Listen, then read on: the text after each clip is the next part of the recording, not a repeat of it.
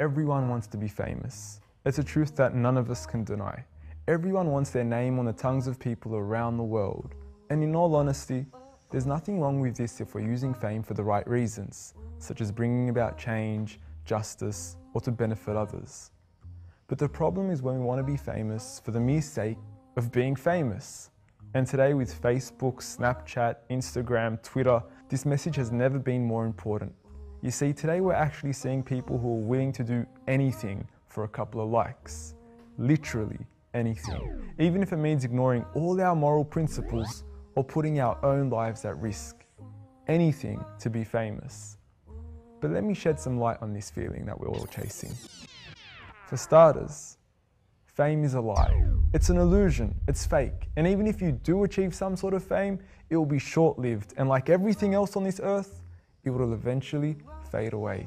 One day you're the most important guy who ever lived. The next day you're some schmo working in a box factory. And if you don't believe me, look at the people of the past. How many of the celebrities from the 50s, the 60s, or even the 70s can you recall? Let alone the centuries of people before them. And likewise, the people of today will soon be forgotten tomorrow. It's a sad reality, but a reality nonetheless that we all must come to terms with. But don't get too upset just yet, because there is some good news.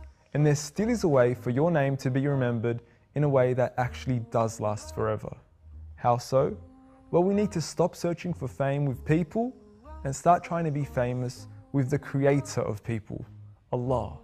Because when Allah remembers you and when Allah admires you, nothing else matters. So how can you be famous with Allah? 3 things. You need to remember Allah, you need to love Allah, and you need Allah to love you too.